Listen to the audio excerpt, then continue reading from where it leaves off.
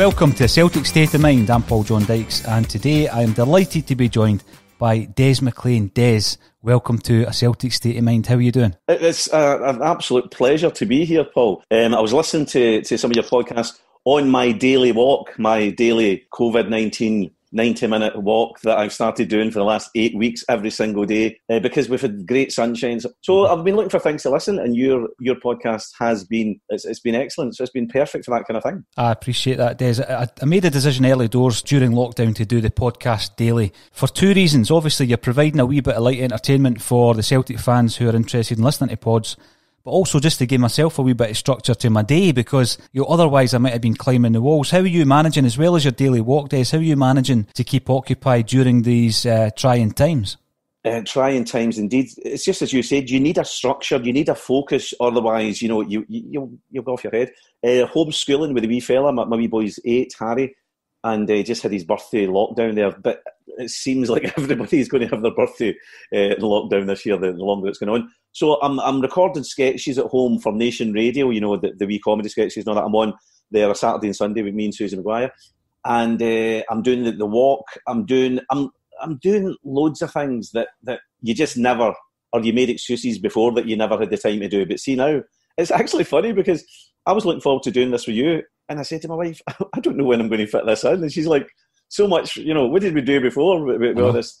So now every hour, honestly, you're doing something. You're not just going, I'm not sitting about watching the telly.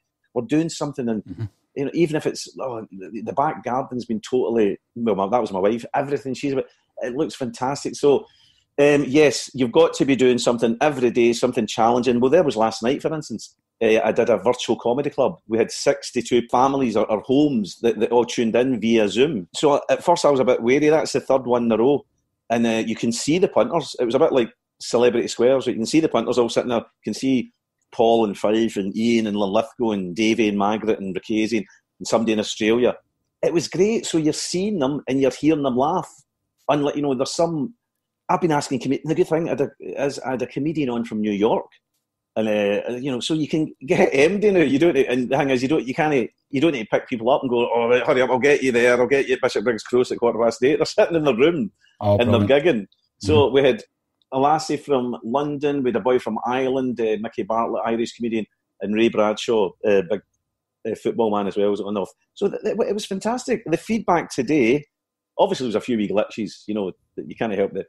But the feedback, so that was good as well. And everybody was saying, "Oh, Des, great," because it's the next best thing we're missing comedy clubs, we're missing the pub, going to a restaurant, going to a wee cafe, missing families, we're missing outside life, So that was a good thing. A wee bit of escapism last night for 62 households that all tuned into Des McLean and Friends comedy in your front room with Zoom. That's brilliant. Des, I think, we're learning and adapting to try and get our output out there. And I think, once we get back to whatever normality is going to be, do you think we'll continue to embrace the technology? Because you can have it both ways then, can't you? So it's been a wee bit up the arse for a lot of things that I've had to go and do. And that comedy club. Also, you saw me last week on Facebook Live.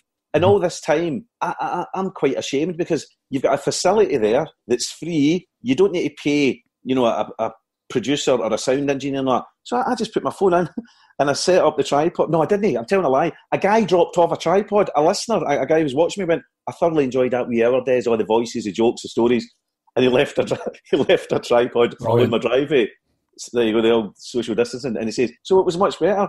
So I went on the wee Facebook Live, which I should have been doing before anyway, because just to plug the wee virtual gig that I was doing on Zoom. And every time I came back in the house, another half a dozen tickets were sold, another half. Every time I went out and smoked for 5 minutes. So you should be using all these things. Why not? You should be embracing them all. And, absolutely, yeah. Even the exercise. I was going to Pure Gym every week, and you're going round and kind of carrying on and not doing the full. Now that we've had to cancel the membership, I'm mocking 90 minutes every day. And it is about really just appreciating your surroundings a wee bit more, using the back garden with the wee fella. He's loving it, Oh, it was funny when I phoned you at first last week. I think it was last Sunday. One day just rolls into another. Every day's like Sunday, isn't it? And every night's like Friday or Saturday night, depending on how many bottles of wine you consume. But it was funny when I phoned you up and I was walking by with a wee Bluetooth thing. I was like, 16k, we take it to Sky. And you says, Des, I'm on the treadmill. And I said, that's even more Alan Partridge. I'm on the treadmill working from home. That. So as you're starting to, we're all turning into our own little, Bluetooth and thing and this and that and recordings. So it's all good though. It's all good. You're learning stuff. Again, through necessity, you're absolutely right. I mean, obviously the one big thing that we talk about on A Celtic State of Mind is our football club days. And as this has developed, I've spoken to a few financial experts, normal Celtic fans, and I'm always asking about their opinions on where we're going to be at the other end.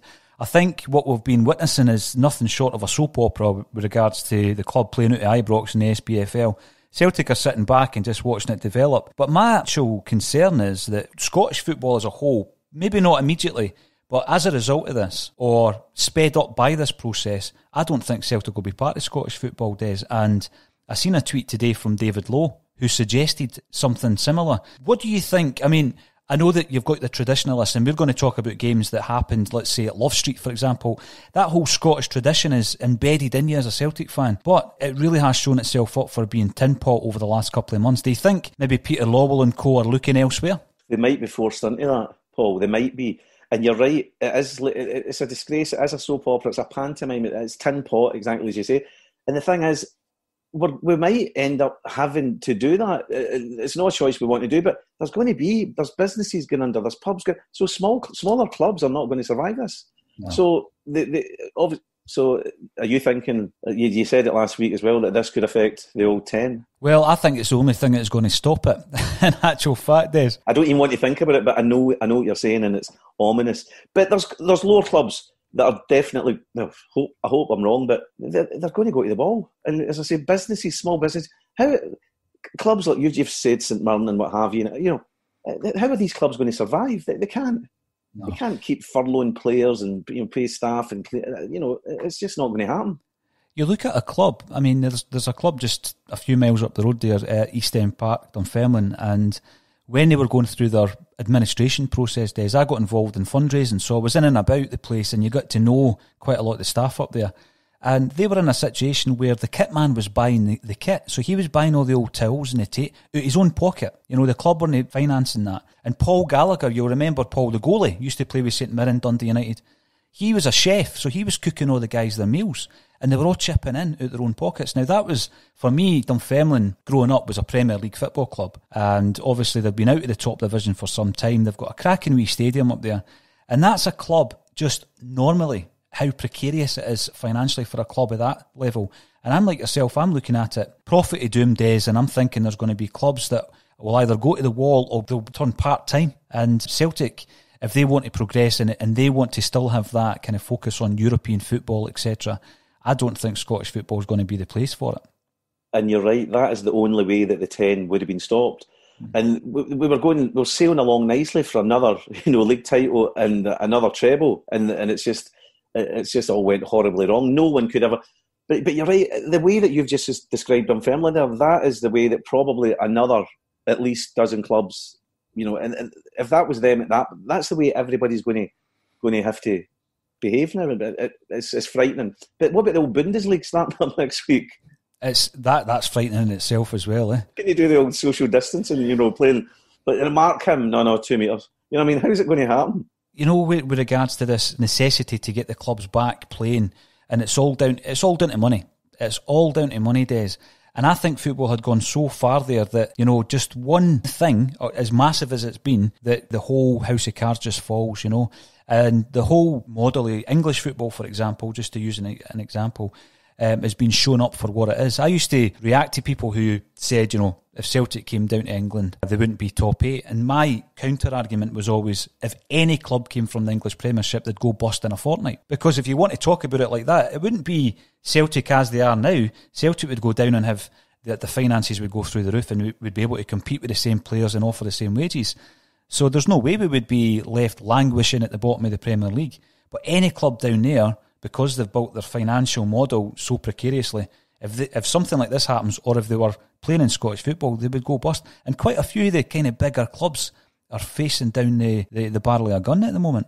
And by the way, you're absolutely right, and it's all the TV money now, and it's all down to that. But I've had that same debate with so many people, and you're thinking, that is staggering. Celtic would be an even bigger brand down there. They wouldn't just fit in or hold their own. You'd be sitting top four. Celtic are a massive brand. They would be up there. And Celtic would be 60,000. A lot of these teams down there don't even get 30,000. Celtic would be packing out. You imagine playing the Chelsea's, Man U's, Arsenal's on every other week. Oh, Celtic are worldwide. Like teams like Newcastle and all that, they're not in Celtic's league when it comes to the brand, and Leicester, I know these things. We dig up Brendan there. Can I just say absolutely? Sorry. So you know what I mean. That was more Martin O'Neill there. And when I came here, I saw poor John Dykes, and I said, I thought his podcast was okay, but I was wrong. It was absolutely sensational. So I was meant to be chatting to Martin O'Neill during this process of lockdown. We had a gig, and I must admit, Des, he was one of the ones I thought to myself, I'm a wee bit nervous speaking to him. So I was chatting to Chris Sutton and John Hartson, who were also on the bill, and I says to him, I'm a wee bit nervous, guys, and he goes, so are we, because he's still our gaffer, and he just has that air about him. Have you ever met Martin O'Neill? Yes, I met him. I was doing a gig, I was doing like Celtic Player of the Year things and all that and stuff, and Neil Lennon got me a ticket for Seville, and I was sitting next to his mum and dad and stuff like that, and it was amazing. And O'Neill, he's a man of few words, but he's got that, he's got that same thing that obviously Steen and Clough and all these guys, he's just got that respect. He's a man of few words as well. I remember Sutton saying that. It was just a couple of words and that bit, and he wasn't a man for hanging about and all that. And I met him, but he was dead serious. He was always dead serious, but I always had him doing as a kind of quite a funny, a guy with a good sense of humour and all that. I remember he was talking about when he got dropped for the European Cup final, and Clough had dropped him, and he was raging. I think it was the first one or second, it might have been Malmock. It was a final anyway, and he dropped him. He had a niggling injury, and he knew he wasn't fit. And he says he gave Clough the Vicky, the 2 fingers, and he went, I'll let that go, young man. I seen that in the reflection in the window as he was walking by, and I just thought, that's my favourite ever. That football movie, it's absolutely astounding. Michael Sheen, remember? I think so. So you associate O'Neill with that Clough was his gaffer, and then Sutton and Hearts and Larson. That was their man. That was their biggest years in football, and that he will always be the gaffer to them. The bold O'Neill.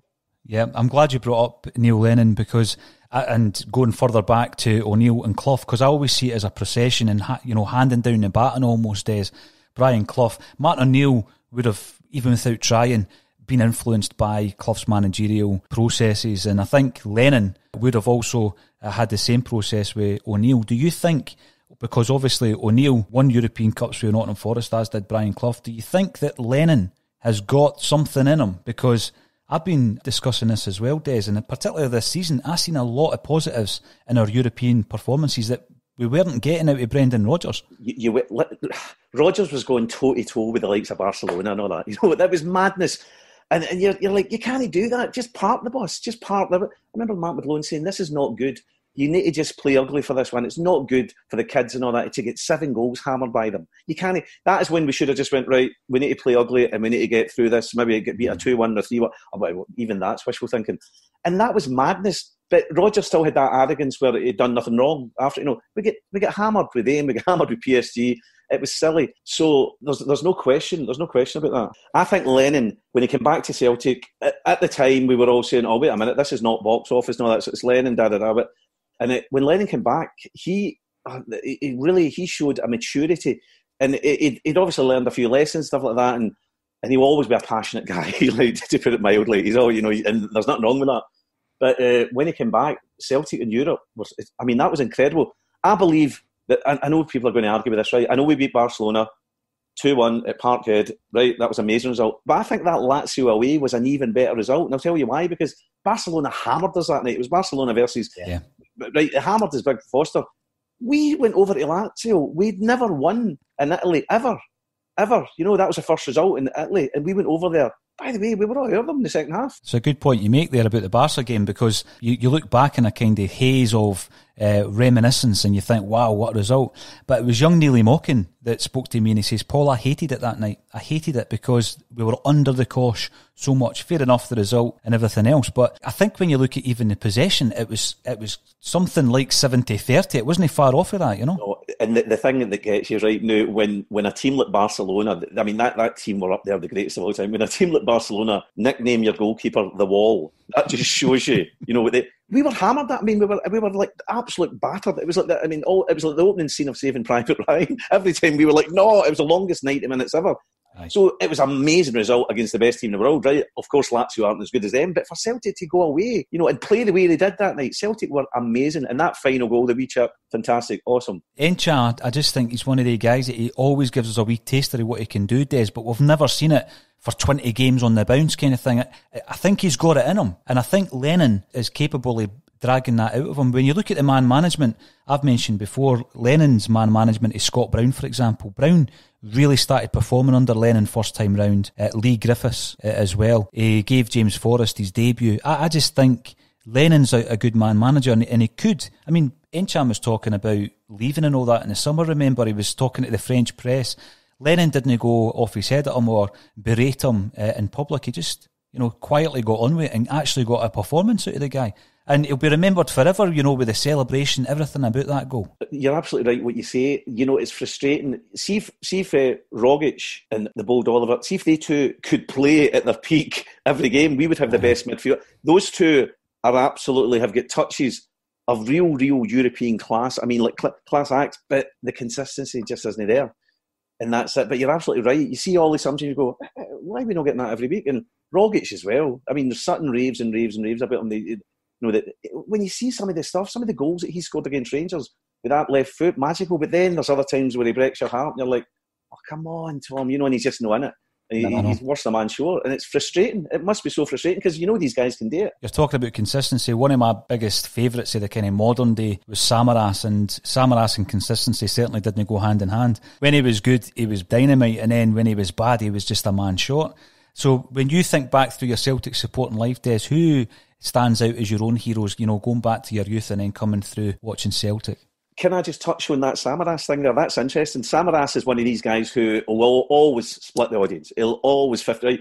And when we were over in Greece, a lovely wee place, Zakynthos. It was a wee glimpse of heaven. 4 years in a row, lovely wee place, right? But even they knew. The waiter came over and I was like, Olympiacos, and you've talked football. Now the universal language of football is always good with old waiters and all that.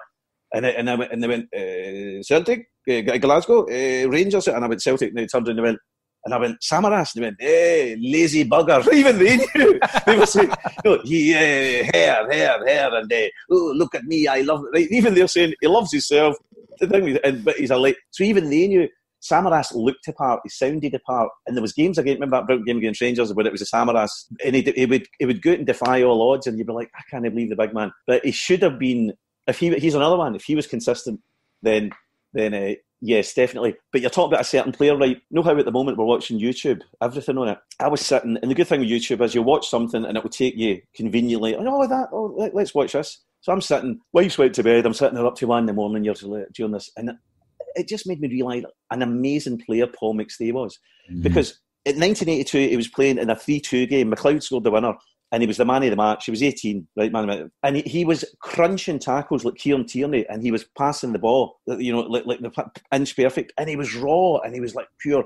It was just amazing. What a player. But then 15 years later, in 1987, he was man of the match when he ran the show against Rangers. And the interesting thing is, we're in a wee kind of Celtic group chat, and one of my mates was saying, well, it depends what era you were brought up. He says, because he started going to the games when it was the Liam Brady. And he was saying McStay wasn't as good as Collins then, and that McStay did take a wee dip then. Do you remember that? Definitely. And I remember at the games we were all arguing. I'm going to McStay, and they're all going. Collins was the man, obviously at the time. He just. But you're thinking it was an absolute disgrace that John Collins only won one trophy for Celtic against Airdrie, that the Oindonk thing. But McStay did kind of go off the boil then, but then he came back, he bounced back. But it was funny, I still remember that time. Remember we were saying Peter Grant always kind of split the crowd, and the bold Anton Rogan, at heart of a line-up. But that was funny when I was like, what are you talking about? McStay's the best ever and all that, because we're talking about all-time 11. And he went, no, at that time. But then again, it was desperate times, wasn't it? The old Brady McCarry. It was, Des. I mean, we do a thing actually on a Sunday night, and it's the Celtic State of Mind video club, right? It was kind of inspired by Tim Burgess. He does the listening parties on Twitter. So he'll get somebody from a band to get involved in the chat, and everybody plays the album at, let's say, 8 o'clock at night, and then the guy for the band chats them through the songs, and people ask questions and stuff. So we've been doing something similar with the Axom video club. And people are so interested in the 90s, even though it was really rubbish, it was really poor what were being served up. But you're putting on the Celtic collection videos and you've got Andy Payton scoring goals and Jerry Craney and all these guys. You know, looking back, and this is relevant to today and where we are with the SPFL and Rangers, because we were absolutely murdered back then. But two things. We used to laugh at ourselves for it, and also we'd done something about it. This mob now, going through this pantomime as you described it, they're being fed a line by whoever it might be, and they're taking it all in. They're not questioning anything. They needed £10 million by the end of last month. Nobody's worried where that £10 million came from. You know, it's just another £10 million of debt. Nobody's questioning it, Des. And what's going to happen is, invariably, they'll be back where they were in 2012. Whereas the Celtic fans clubbed together. You mentioned Mark McGlone, he was a massive part of that, and they were organised and they were able to kind of overturn the old regime. There's a different attitude with the club playing out Ibrox and now in the fan base, who, I don't know if they believe that they can never be toppled. There's an elite attitude to them, Des, and it'll be their undoing once again, I believe. We were discussing this, and people are starting to think that Rangers are just trying to, like the wee spoiled brat in this class, that everybody's doing well and going for things. No, they want to just kind of self-harm and torpedo themselves so that they won't be here for the 9 and the 10 and stuff like that, Or it's like, we're not playing, we're not thing. This should have been a result for Rangers, because Celtic were going for that fourth treble, and it's us that are losing out, and it's all this tainted titles and all this carry on that you hear. I wouldn't put it past them, but that Stuart Robertson said on Play the other night they didn't say that they were coerced and bullied and all that. So even though we all heard them saying it, and it was a public document, and they said it many times, and that was incredible. It's embarrassing, to be fair. And you've mentioned what you're doing at the moment, comedy-wise, Des. Talk us through your introduction to comedy. I spoke to a friend of yours, Susie McCabe, on A Celtic State of Mind, and I says to her, when did you realise you were funny? There must be, or is it just, is it omnipresent where you're just able to make people laugh from a young age and you're not quite sure how you're doing it? I remember as a wee boy, the parties, and it was, they would put a wee bonnet round, or they would come in, and I was always doing the impersonations that was always whoever was on the telly, and Frank Spencer and other thing. And my head was always full of carry on, and every job I'd done, the only highlight was lunchtime, where I would entertain them and tell them funny stories and do all the voices and all that. So it was the only thing that I was any good at. There was a comedy club called Blackfriars in Merchant City. It was the only comedy club at the time in Scotland. And I went down, and I went to a wee comedy course run by Viv G. She'd been doing them for years now. And after that, I had the bug, but I didn't know what to do. There wasn't many comedy clubs in Glasgow. There was no The Stand, there wasn't any Jongleurs, nothing like that. So I went along and I did a 5-minute open spot. And it went really well. It was all over the place, but there was a few wee highlights. And then the BBC, I went the following Sunday night. The BBC were recording for the BBC New Comedian of the Year. So they said to me, we've recorded you, you're in the second round. I was like, what? Second round. I was like, really? I was like, oh my God. So I beat Jimmy Carr in the semi-final in King Tut's. I beat him. Where is he now? So I beat him and I got to the final, but I ran over my 8 minutes really badly. I talked for Scotland. So it was amazing. So you get £1,000 and you're rated weight at the Fringe. So that was the first one. Then the following year I went to the Fringe and I did a one-man show called Des McLean 5 Stars. It wasn't like, it was me and McDonald's with a 5-star thing stood on their lap. It's quite a cheeky wee title that got a few punters in. So then after that, I was on the BBC Live Floor Show when BBC, when a lot of people were watching telly back then, not like now. And that was a good wee break. So after that, I joined, did a few more Fringe shows, and then you were starting to do long shows in Glasgow and the Comedy Festival and stuff like that. And then I joined Radio Clyde. So for 6 years, and I became the Des McLean 8-10 sketch guy in the morning with Plunge McNugget and the Billy Connolly phone call. Oh my word. So we phoned up everybody. By the way, I phoned up. We made 3,000 phone calls. You're not going to believe it. Paul Cooney used to run and go like, why is Plunge McNugget phoning the Vatican? Why is Ralph Bristlewaite phoning the White House? We were phoning the White House and the Vatican and the old George Bowie. So I would. And the best thing was, I need to tell you this, right? I phoned up Rod Stewart as Billy Connolly and I went, I haven't seen you at Parkhead for a while, you nutter. Rod Stewart was in Clyde and he's going, you all right, Billy? And I'm in our studio and I'm going, aye, so how was I not invited to your wedding, you fucking nutter? Away you go, you madman. And he was going, oh, I'm sorry, Billy, it's down to the wife. Rod Stewart's actually backpedaling and apologising for no saying it, and I thought, I'm causing all sorts of bother here. So we phoned Joan Rivers, the late Joan Rivers, Quentin Tarantino, Walter Smith, Gordon Strachan. Walter Smith and Gordon Strachan went mental, right? I mean, really. So it just shows you the pressure of the old. But the best one was Sean Connery, Paul. Sean Connery, right? James Bond, you know, you're growing up, James Bond, the coolest guy ever. And he was doing a book signing in Waterstones in Edinburgh. And George Baby went, why don't you phone up? I went, no. He went, Sean Connery's doing a book signing. He went, perfect, Billy Connolly, Sean Connery. It was a bank holiday Monday. I'll never forget it. And I went, why would Billy Connolly be phoning up? Go, try it. Just the 8 days. I went, okay, if it doesn't work out, just please try it. Okay. So I phoned up and I went, how the devil are you? It's Billy Connolly here. I'm looking to speak to Sean Connery. Aye, so is he there? Aye. And she went, there's now Sean Connery here, in that horrible Edinburgh accent that she had. And I went, there you go, I tried. And I went out to my motor, I'm no joking. And I was driving away, I went, yes, getting up the road. And Bowie banged it up the windscreen. Des, Sean Connery's on the phone. Sean Connery's on the phone. Looking for you. Well, looking for Billy Connolly. I went, oh, you're joking. I'm going to get in there and you're going to go, aye. Very. I went, oh, Des, go in. This is comedy gold. So I went in, I put the headphones on, record, and I went, how the devil are you? And they went, Billy, how are you? And I went, oh, and I don't know why. I just went, ba-da-da-dum, ba-da-dum, ba-ba-da-da-da. Da-da. And then I went, we were expecting you fucking nutter. I'm calling Sean Connery a fucking nutter, right? It's a wee dick for a boys.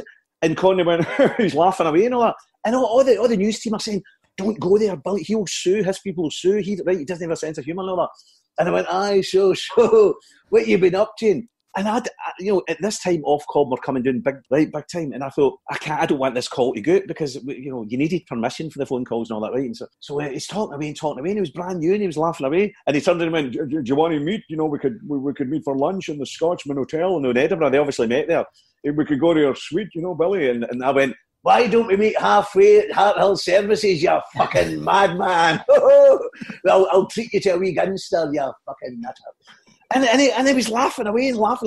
28 minutes later, he's still on the phone. And I turned around and I went, so I ran out of things to say to Sean Connery. And the poor guy's on the phone.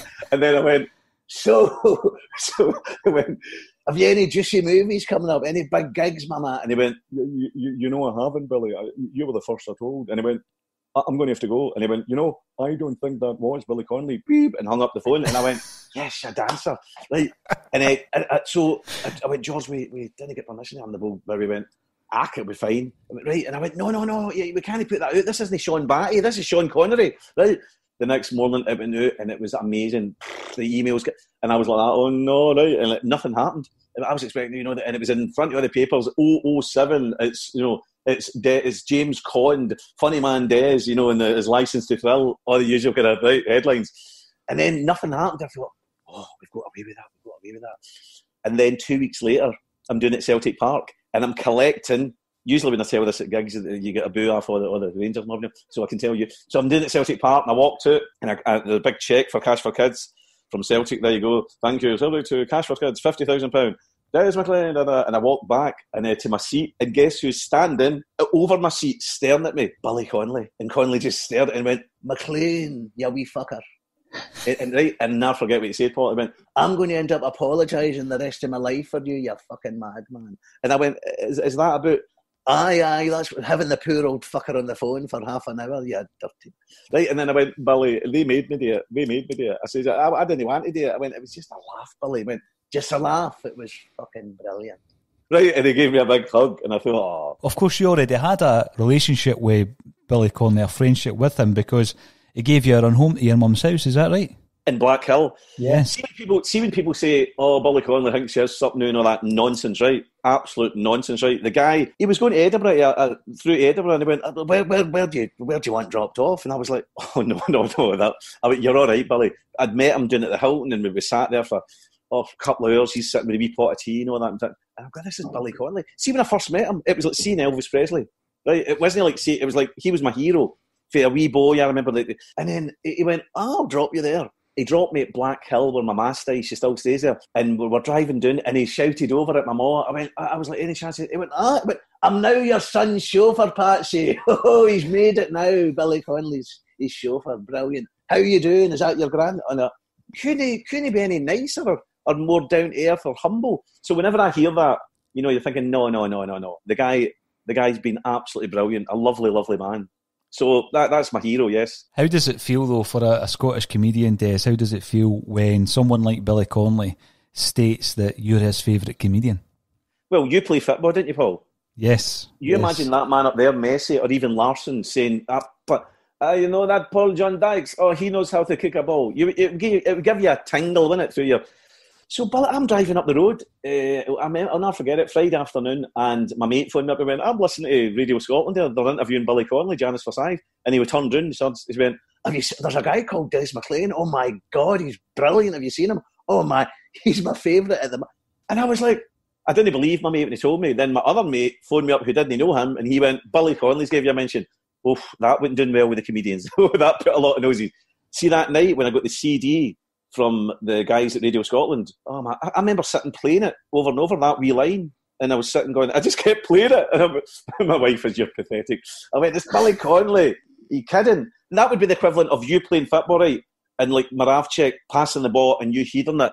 And you'd be playing that goal all your life, wouldn't you? Nevermore, yeah. Oh, it was amazing. It was amazing. It was a dream come true. You were saying there, how would it feel if Larsson or Messi said that? I'm just looking for Rudy Vata to say that to me, Des, because Rudy plays centre-half for the Celtic Old Boys, and he goes through me every single time because I'm not good enough. I seen the wee photo, he's standing at the front. And the fiveys. He takes it so seriously, Des. But he's got the Albanian president involved in like retweeting the games and all this kind of stuff, because that's his big pal. Well, every little helps. Absolutely. We've spoken about Billy Connolly. Scottish comedy, when I was growing up, was very healthy. I always think back, and I think back to things like, obviously, Billy Connolly, but coming up to the kind of modern era, you've got your Kevin Bridges, your Frankie Boyle, that kind of era. But I also loved, the stuff that Phil Difford did with the Only an Excuse in the early days. Des, I thought it was kind of groundbreaking. They used to sell the cassettes and the fanzines. It eventually got into the charts and all this kind of stuff. And then you've got your Rab C. Nisbet and you've got all that kind of stuff. What is it about Scottish comedy? And is it still as healthy now as it was during my kind of upbringing in the 80s? It's funny because Ian Pattison was I thought the guy was a great writer, and he is. Phil Difford's a very, very good pal of mine, and just messaged yesterday with a few laughs. And Ian Pattison, a very mild-mannered, lovely man, and when you see, it's all a bit swat, a wee bit of hand in my waist on that, Jamesy boy, eh? Yeah, he's right, Ram, because no man will munch with the old Rab C and all that. I think she's missing a snaller. I think she's missing a Tadger boy, right? And see if you met Ian, he's just a very erudite, lovely man. And I mean, but we were discussing this, remember, about certain people who, when you meet them, you go, God. So, Scottish comedy's always been brilliant. It's always been a bit mad and crazy and aggressive. Billy, obviously, back in the day when they all must have been like, what is that? But Rab C was groundbreaking because it was just this mad alky, this madman who was always going down to get his gyro and see you, let me tell you this boy. And he was a brilliant, psychologist as well in life and stuff like that.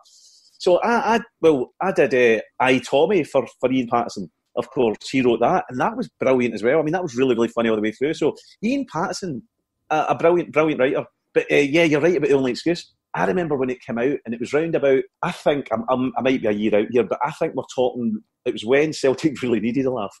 Round about 94, 95, 96, wasn't it?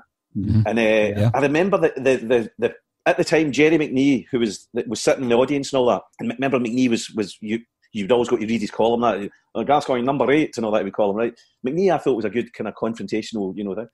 And you saw them sitting there, and they're all laughing away, and they're taking the piss out of all them, and there was nothing else like that. Only Excuse, and they were.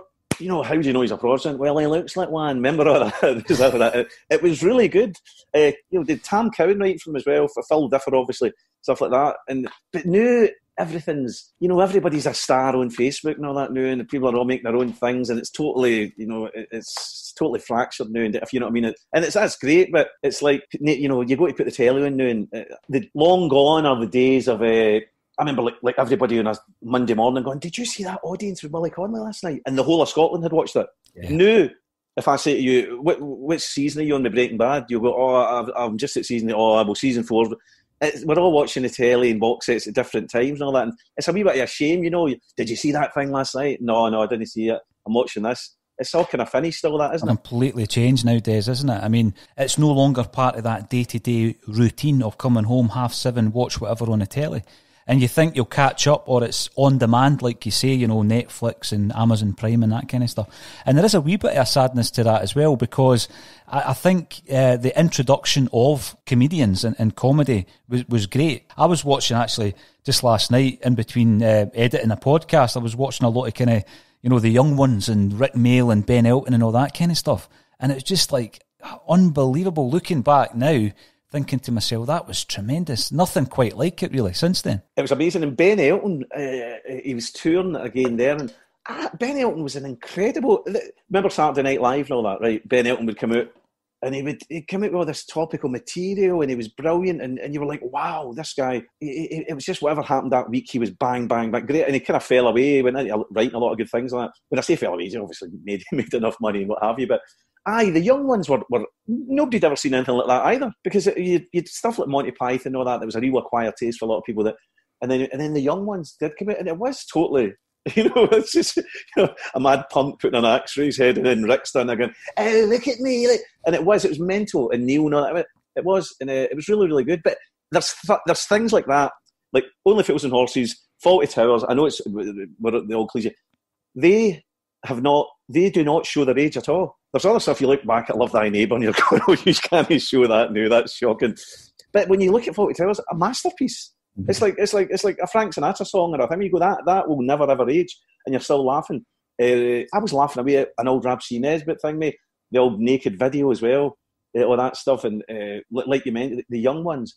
There was some cracking stuff on, but even Fools and Horses as well. I know it's a wee bit more gentler and all that, a wee bit more. I was sitting with the mother and father-in-law at Christmas here, and we sat and watched a few of the Christmas specials. Fantastic stuff.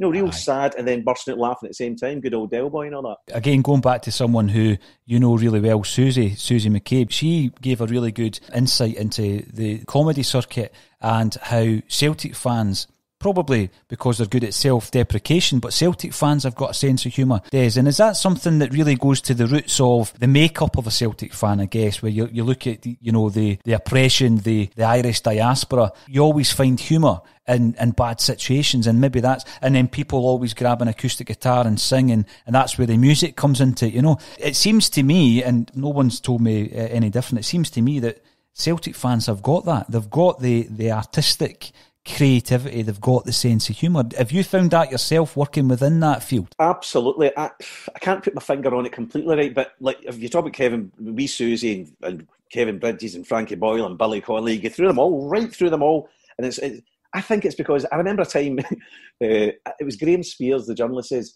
Celtic fans need to have a sense. It's just something they need. They've got a real sense of humour. It's their kind of a release valve. It's because that time when we were really in dire straits and we're all singing "There's Only Two Michael Kellys" when a fox ran on the park, right? Now, we were heading for the iceberg, big time there, right? Big time, and we're still singing funny songs. I remember they're gutted. I remember that night, and we're all arguing with the people who were anti Save Ourselves and all that, Matt McLean, they were all arguing, fighting with us. Do you know what I mean? Like shouting, bawling, and it was horrible. I think there was 11,000 there that night, but we're still singing funny songs. And I remember Graham Spears saying, Rangers fans have got this real hard-edged anger to them, like they won't tolerate. We're on a win and run. We cannot. And Celtic, we were fifth in the league, and we're singing "Always Looking the Bright Side of Life." We need to have that, and Celtic fans have always got that. That is self-deprecating. And I don't know if it's because we had to go and confess to the priest every week whether we liked it or no, the vast majority. So I think that's it. And sometimes I just made up funny routines that never happened to get a wee couple of Hail Marys and out of there again. I don't know if that's got something to do with it, but there is a deal where you can't kid them on. And a few of my mates, like you make a wee joke about Rangers, and it's like, oh, no need for that. And you're going, it was a joke, but it is. I don't know. I can't. but definitely the amount of Celtic fans that are comedians is incredible. And we're all laughing at the moment, that's for sure, Des. We've mentioned a couple of people here. You've mentioned Phil Differ. I know that Phil just had a really successful play with Jim McLean, the Jim McLean play just before lockdown. And Save Our Celts, Jim Orr was involved in Save Our Celts in the very, very early days. And Jim took to, when he was approaching retirement, took to writing plays. So he wrote Bend It Like Baxter, Bend It Like Bratback, and, you know, it was a huge success. It was a massive success. It was outstanding, wasn't it? By big, huge laughs from start to finish. And my wife thought it was just a funny play. She knows very little about football. That's a good sign. And again, I think everything about it was, you know, you've got Jim there, who he obviously had this concept, and I remember him sending me the script, and I thought to myself, I couldn't put that script to Jim's character. You know, it's like what you said before. It was interesting. Now, he's obviously got a plan. He's got a plan, and you're part of that plan, Des. So could you maybe share with us how Bend It Like Bratback's going to be followed up by Jim Orr and how you're going to be involved? Well, Bend It Like Bratback is going to... the next episode is going to be Bend It Like Bertie Auld. Listen, Jim Orr has sent me this play, draft 1, then the next draft, then the next draft, then the next draft. No, it's not as if I can say, oh, I'm busy now and stuff like that. I'll watch it. Although, now, it's absolutely fantastic. But I know he's going to make it even better and better and better as he does. He's a perfectionist about Jim. But I can't tell you too much about it. But see, when it is going to storm at this play. But they've got Bertie Auld, he's one of the most popular Celtic men out there. Now, I sat next to Bertie Auld for 10 hours coming back from Vegas. I was over there entertaining the Lisbon Lions and all the Celtic boys. That was brilliant. So, you know how when you're sitting on a plane, you go, oh, I'll watch a movie, I'll read a book, oh, you know, I'm fed up. I didn't want that plane journey to end. He's telling me all these brilliant stories, and Jim Orr said to me, can you do Bertie Auld? And I was like, oh, right, okay. And I phoned Jim up and I went, right, I've been watching the Celtic thing on Sky, you know, that thing about famous clubs. It's on Sky and it's maybe 30 minutes on each one, great clubs, and it was Celtic, Liverpool and that. So I watched the Celtic one again, it was really good, and wee Bertie was like, we were standing there in the tunnel, and I'm looking up at Sandro Mazzola, and I'm looking, and they were like film stars, and you saw me, and you saw wee Jinky, and I'm looking at them, Sandro Mazzola, and the famous Inter Milan, and I just stood there, and I started, and I went, hail, the Celts are here. Bertie had that deal, you know, that every syllable a prisoner thing about, and he get right into his world. And I told Jim, and Jim was like, that's it. And it was one of the ones, because people say to me, how do you do an impersonation? And it's a strange one. I was doing a monthly show in Oranmore there called News Hacks, and there was a lot of politicians. So you had to go and learn them. Some of them were boring, Paul, right? They'd know nothing, but and learn them on YouTube. There's no fun in that, because that's like your homework. But then other ones, like you know, the bold Billy Connolly and Tommy Sheridan and all these guys, you learn it, and then you enjoy them, and you have a lot of fun with them, stuff like on the radio and stuff. But the Bertie was, I was running it by older people and all that, and they were going, that's brilliant. So I was recording it and going, who's this? Big Sandro Mazzola. We were standing there. He was always dead passionate, but he is, you know, Big Billy. And I turned round, wait, and what did I say? And Big Billy came in. And that's when and we were standing, and it was magnificent. But when I came off stage in Vegas, how good's that? People must be listening going, who's this? So I came off stage, and we're standing outside the next day, and you can imagine the atmosphere, right? It was about 40 degrees, right? I mean, Celsius. It was absolute roasting. And Bertie's standing there with the wee can of lager, and I went, you were magnificent last night, sir.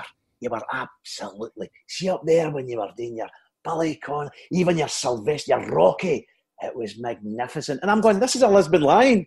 Give me a good review. Brilliant. It was incredible. You don't know it's... So I'm going to be Bertie Auld. There you go. The exclusive. You're the first to know, Paul. We're going to do Bend It Like Bertie. And it's going to be... I can't say too much about it, I don't think. But let's just say it goes right across the board. Every generation from a teenager to a pensioner will love this play. Every Celtic fan. Oh, it's a belter. It really is a cracking script. It's something I'm always interested in, and you get the generational thing. If someone gives you their greatest 11 of made up of Celts that they've seen, and sometimes there's a guy in there that might take you by surprise because there's a specific affinity that you've got with them, Des. So if you want to run through your greatest ever Celtic 11. I won't bore you and get into lots of detail as to why. I'll try and be brief, right? I think Big Fraser I think he's a world-class goalkeeper. I think the guy's he's a giant. But Jim Orr made a good point. I know that's sentimental, or Ronnie Simpson and all that, but when you see Foster, right, the guy was nicknamed the Wall by Barcelona. Say no more. When a team like Barcelona can't get by him, and look at him that game against Rangers when he saved that penalty, and we knew he was going to save it. There's keepers like him and Big Arthur, and you go, he's going to save this penalty. You just knew. Tremendous goalkeeper. We need to tie him up, and I think that was Celtic's most influential signing under Lynn in the last 12 months. Getting him in, agree with you. That gave that defence confidence that they didn't have before. When Big Gordon and all that, I hope you didn't hear him, but he was going through a really sticky patch, and then so no question about the best ever, in my opinion, the best ever goalkeeper. 2 and 3, it would be McGrain and Kieran Tierney. 2 absolute crunching, no-nonsense fullbacks. I know Kieran will come back one day. He will, no harm to the boy. That caused a big fight with us. You went away. He's a young boy. He's away to Arsenal, Back, you said something interesting. Van Dijk is a world-class player. He played for Celtic, so should we pick him then? Because he wasn't a Celtic legend, or didn't he play for many, many years? That's a good point. And obviously he's gone on and developed, Des, we all knew he was something special, but he's obviously stepped it up as well since leaving Celtic. And, if you put in Van Dijk, which I did in my team, then you're maybe leaving out somebody like, Mjällby was just solid, wasn't he? And gorgeous. By the way, he was, yes, he was. The women were like, he can't be a fit. He was big Dolph Lundgren. He was solid, no nonsense, big. And he was a no nonsense. He was just a crunch thing. But do you know the funny thing is, though? See, when you think back to Ronnie Dyler, he had the best centre-half partnership that I can remember. I mean, Denier and Van Dijk together were astounding footballers. They might not be the big crunching, no-nonsense Malby, but then again, Malby, Volharen, when he was back, he were amazing as well, weren't they?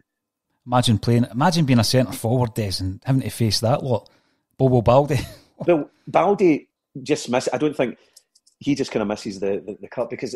But by the way, there was a brilliant thing on Sky, and how when you get all the footballers chatting, and Ryan Giggs says, we played Celtic, he says, this big guy, Baldi, he was like a heavyweight boxer, and I was bouncing off him the whole night. He says, I couldn't get near him, he was a nightmare. I came up all bruised from head to toe. So he was obviously feared, and for many years Celtic were being bullied by other teams, the bigger things like Rangers and all that, and then O'Neill just came right in, bang, bang, bang. So it would be Malby and Van Dijk then. That's some back four, isn't it? Mjällby, Van Dijk, McGrain, Tierney, brilliant. Because you've got them all there. I mean, you've got this Van Dijk could play in his slippers, couldn't he? And he's then we're going to... Now, this is interesting. I heard you having a debate about Nakamura and all that. I would have to stick the awesome Moravcik in there. Mm-hmm. We had the conversation. If he signed for Celtic at 33, there's no way any player could ever sign for a football team at 33 and give 3 years that he gave. An astounding brain, an astounding footballer, and even the pace and all that. That goal at Ibrox with Klaus and that, where he just went one way, the other way. And I spoke to Larsson. He says what a player he was. Now Larsson talking about Moravcik. So Moravcik's in that team. You can't leave him out. For just a one, imagine getting him. You said that at 25. See the thing with Moravcik, from talking to a couple of the guys that played with him as well, Des, he was very laid back. So he wasn't a beast at training, for example. He wouldn't really go for the running side of things. Liked a wee smoke, liked a wee dram, and he would turn up and just genius, any foot, absolute genius footballer. I mean, but also he was in the game the whole game. He wasn't like, I'll put him on for 5 minutes. Remember, like the old Nakamura and all that, we did nothing. Then this bit of him, this amazing free kick. But he was in the game. He was doing a guy, and even 36, incredible. Just an absolute privilege to see that guy on the park. Obviously, a lot McStay. I mentioned him earlier. Need to be McStay in midfield as well. But then, I need to. It's a kind of. You need to have Dalglish and Larsson up front as well. Dalglish, to me, an astounding talent. I was talking to these Liverpool players, Liverpool fans on holiday, and we were all sitting there, and I said, so we're talking, the Celtic game was on, and it was an Irish bar. I says, who was your greatest, before I could get to player, they went, Dalglish. Now, if a player is, if Kenny Dalglish is Liverpool fans' best ever player, at a time when they won, 4 European Cups, and he was also the best player for Celtic at 10 years, how good a player is he? If he's Liverpool's greatest ever in Celtic. So you need to have him and Larsson, obviously. But then Jimmy Johnson, how can you leave him out? Exactly. I didn't see Johnson, though, but I know that he was obviously legendary. Out of all the Lisbon Lions, I know that people are going to go, oh, wait a minute, I better put Bertie Auld in there. No. And as you're right, it's a generation thing. You can't leave Larsson out. You can't leave Johnson out. It was just when you watch the games. I know you said the grainy footage and all that. That game against Atletico Madrid, it was like Messi. I mean, the way it was just. We're talking about a massive team in a world. He ran the show that night, so it was a real talent. Oh, he was unreal. And I know people go, "Oh, aye," but back then it's different now. Guys like Dalglish and Johnson would still be an amazing football, in this current thing. They would. They just had a special set of skills. I love when I hear that, Des, because it's almost like the same argument of if Celtic came down. It's not as if Jimmy Johnson of 1967 would be playing in 2017. He would have come through the same training regime, diet and everything else. And someone says to me, because I says he was a bit of a one-off, Jimmy Johnson, he says, well, watch videos of Garrincha.